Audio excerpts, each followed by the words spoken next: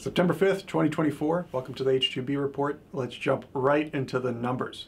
So if we're looking at the USCIS application count, which was put out on September 3rd, 2024, you can see that we have just a little over 28,000 applications as of September 3rd that are in the hands of USCIS. Okay, of these, some number are going to get requests for evidence. They're going to be a little delayed, but it's not going to be many. The total cap count for new worker visas, and these numbers here are only the visas that count towards the cap count, is 33,000. But, there's usually a float of about 4,000 visas, a float.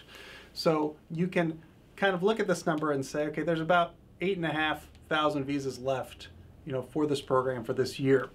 So according to just this number, when is the potential deadline? I said last week that I think it's going to be September 8th. I'm hearing people say, we still think it's going to be September 18th. I'm not sure. This number is moving pretty fast for me, so I think to be on the safe side, you still need to get your petitions in if you can. If you're already approved by the Department of Labor, if you have your certification and you need a new worker visa, I would try to get them in ASAP. I would try to get them in there by Monday. Okay, don't sit on those. But let's also look at the DOL numbers. So now we're looking at the numbers from Flag, and here you can see that we have 35,352 visas have been certified, so that's more than enough to meet the cap. But on these numbers, you have to look at them differently. On the DOL numbers, those numbers include certifications for visas that are also cap exempt, right? That don't count towards that 33,000 cap plus the 4,000 float. So the 35,000 number, all of those could very well be approvable. Okay, so if you've been approved at this point, and they could be that all these visas have already been applied for. Okay, they could all be included in that 28,000 number. It's not likely, but they could be. Okay, so that's where the difference is between the numbers. So DOL, again, you're seeing in those numbers even the H2B visas that are cap exempt, whereas in the USCIS number, you're only seeing the ones that are cap dependent. That's why there's a difference. But at any rate, what I'm thinking is that it hits somewhere next week. People smarter than me say it might be as late as September 18th, but you can take that risk. September 18th would be the absolute last day, but if you're taking that risk, just know that it is a risk. Okay, so get them in now if you can.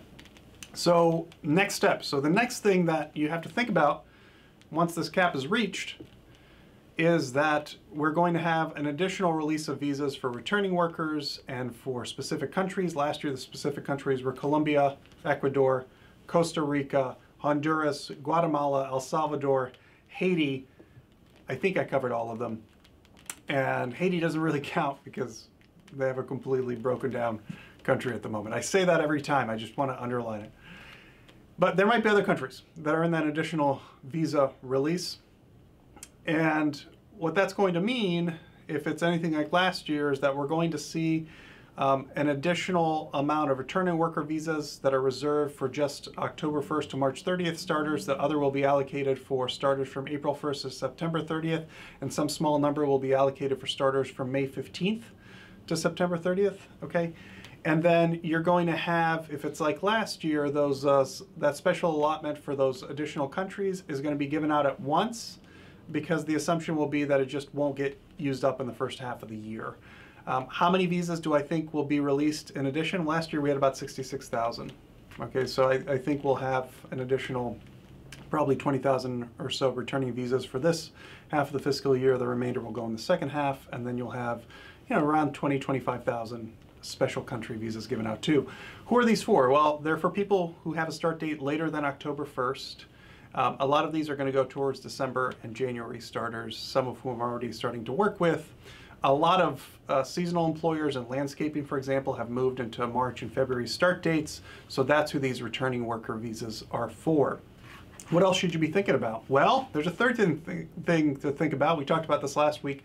You got to get your April 1st prevailing wages in, right? It's September, they take about 36 days to get back, so if you can start getting them in now, they're good for 6 months. You'll be able to apply for the April 1st cycle with them. If you need help with that, call us, just let us know, and we're happy to help.